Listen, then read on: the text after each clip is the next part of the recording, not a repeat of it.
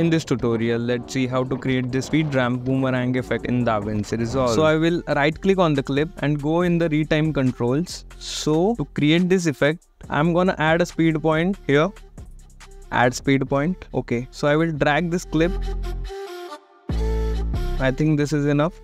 Okay, and I will change the speed to 75. So I will again right click on the clip and go in retime curve. Okay, so I will select this point and click here to smooth out. Okay, so now I will duplicate this clip like this. Okay, so I will right click on this clip, new compound clip, create, and so I will right click again, change clip speed. I will check on reverse speed, change. This is how you create this boomerang effect with speed ramping in DaVinci Resolve. My name is Amir and I will see you in the next video.